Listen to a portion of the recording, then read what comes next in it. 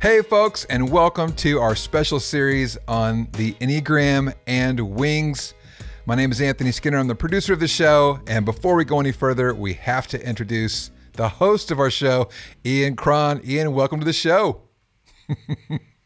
Glad to be here. Okay, so we of course the dominant theme is wings. Of course, this is why we're here. But we have a little sub theme going on. You made fun of me because I used to have this blank gray background, and you said it was something like I was like broadcasting from Folsom Prison. Yeah, it was nothing. Now you got that Johnny Swim picture, our friends Abner and Amanda up there, yes. And you've got a record player behind you, which so you can play vinyl, which I'm very impressed by. Yes, and so it looks like you actually are living someplace that is habitable for humans. Right. So when we talked about the record player, I said off the cuff, you know what? We're going to feature a great record that everyone should be listening to or listen to at some point with every episode of the series. And today is, boom. Ah! Yes. Okay. Oh. Tom Petty and the Heartbreakers, Damn the Torpedoes, the infamous third record. Golly whiz, man. There's been a couple artists that when they died, I was literally like mournful. I mean, honestly mournful for days. Mm-hmm. One was Stevie Ray Vaughan. One was Prince. Mm-hmm. One was Michael Jackson. Mm-hmm. Aretha. Mm-hmm. And Tom Petty hit me like a ton of bricks because didn't see it coming. And he was one of the best songwriters ever. Mm-hmm. Same. That one hit me hard too. I was stunned and really sad for a couple of days. And you know why? Why? Because you're a 4, and today we're talking about 4s and their wings. What a great segue. Yeah. So we receive a lot of questions from our listeners about wings, and even though sometimes we get to touch on wings in different episodes, there's so much more to wings than people realize. Let's talk about that. Yeah, often people think wings simply offer an added layer of clarity about their type, which is true, right? Like you get a finer set of distinctions as a result of knowing your wing. But there's so much more to them than just adding more ways of describing yourself. You know what I'm saying? Yeah. So let's start with the basics. Tell us a little bit about what wings are, and then we'll dive into some stuff that people may not know about them. Yeah, okay. So the term wing or wings refers to the types or numbers on either side of your dominant type. So let's say if you're a type 6, for instance, you could either have a 5 or a 7 wing. And typically one of those 2 wings influences your personality type more than the other. And we call this your dominant wing. So to be clear, you can't be a 6 with a 4 and a 1 wing, right? No. And people, I swear at every single workshop, some sweet person comes up and they go, I think I'm a 3 with a 7 and a 8 wing. And I'll be like, I'll look at my clock. I'm going, make sure you stay for the rest of the day because that ain't possible. Be sure you stay for session 4. Because that's the scramblegram so far. That's right. So your wings can only be the 2 numbers adjacent to your main type. That's right. Right. So what exactly does a wing do? All right. So think of your dominant wing like salt and pepper or, some kind of seasoning, right? Your dominant wing flavors your core type with some of its characteristic traits and resources. So, for example, I'm a 4 with a 3 wing. Okay, so that means, and we've spoken about. We're going to talk about that in just a moment. So let's not use that as an example. Let's say I was a 5 with a 4 wing. Okay. So what would be happening is that dominant 4 wing, I would be picking up some of its characteristic traits and features, its assets, its liabilities, and it would color my 4 in a very, very unique way. So let's talk. By the way, that doesn't mean that your other wing is completely dead to you, right? Right. And we'll talk about that later. But your dominant wing, we're going to start there. Yeah, the dominant influence. So let's talk about some more reasons why it would be important to know your wings. Yeah, so wings are important because they reveal a whole different side of your personality, and they can explain, I think this is cool, they can explain contradictory elements within your personality, right? Mm-hmm. And we're actually going to see that as we talk about fours, okay? It can also explain why people who share the same type can look very, very different from each other. So I'm a 4 with a 3. Yeah. I have a dear friend whose name I'll even say, Don Chaffer, is a 4 with a 5 wing. Mm-hmm. Now, you know Don. Yeah. Are those two very, very different energies, very different ways of being in the world, two different Absolutely. presentations. Yep. So it does explain oftentimes why two people of the same type can look very, very different from each other. Yeah. Mm-hmm. So does everyone's dominant wing equally influence their main type, or are there variations? Yeah. Oh, that's a great question. Yeah, there are gradations. So your core type will always dominate, but if your wing is so strong that it competes with your core personality type, we call that a heavy wing. Mm-hmm.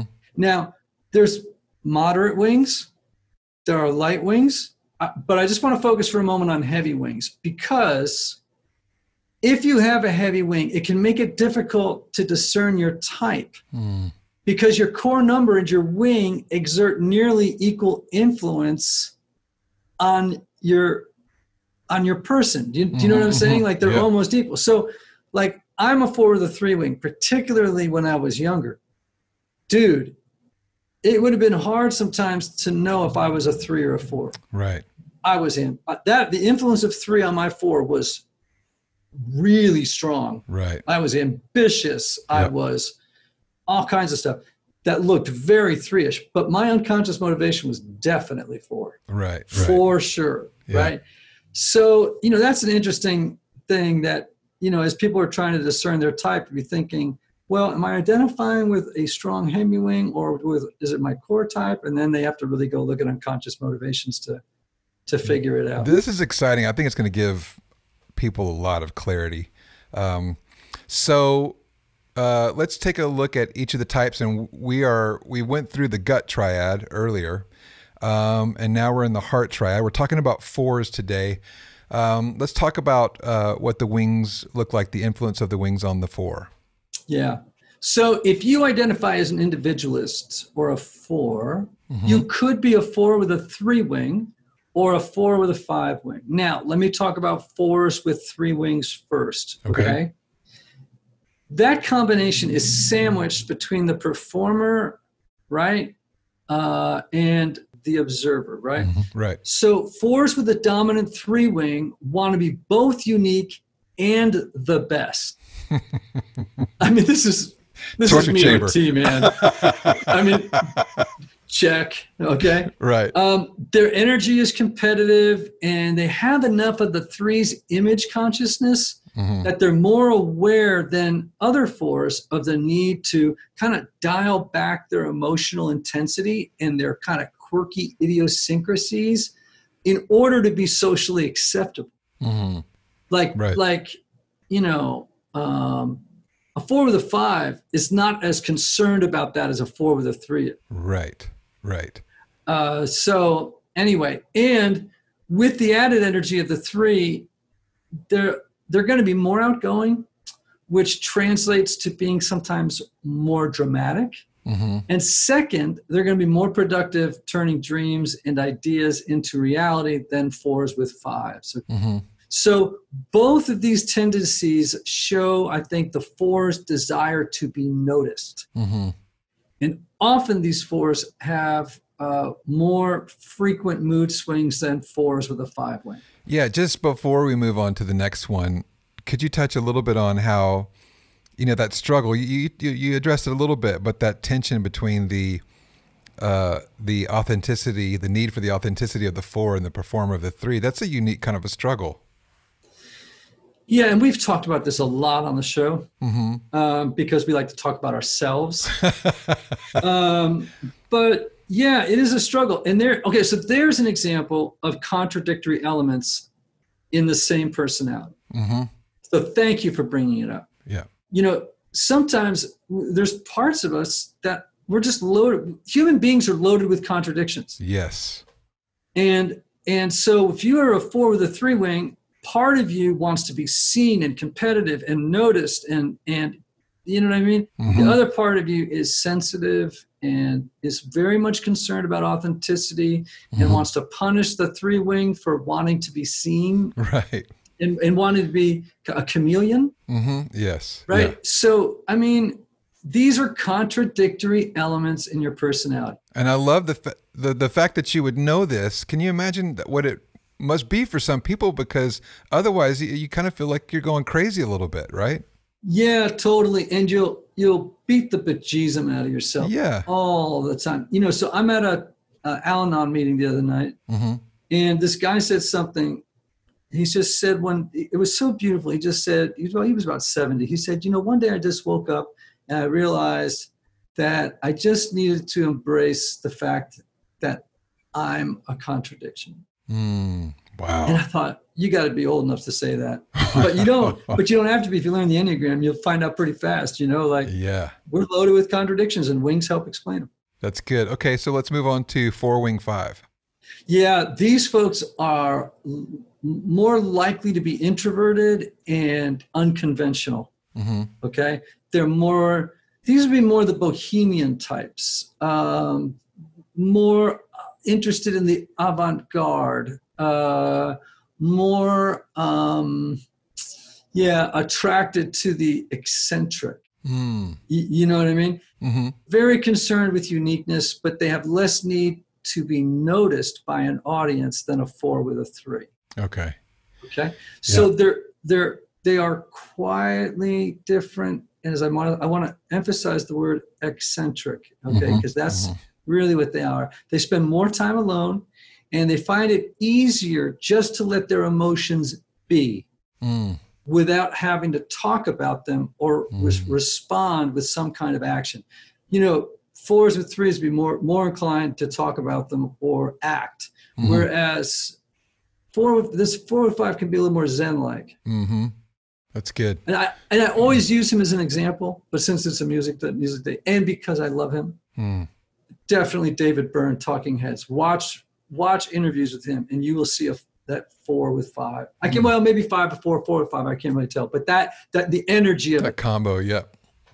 So, could you address a little bit the idea that wings aren't static, but they're real opportunities for growth? Yeah, thank you for reminding me. Okay, so people tend to think of wings as like, just added information, right, about my type.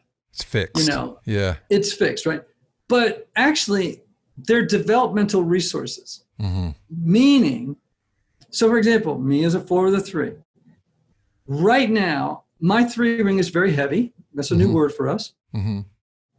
It's not. I'm not burning a lot of calories being the guy on screen right now.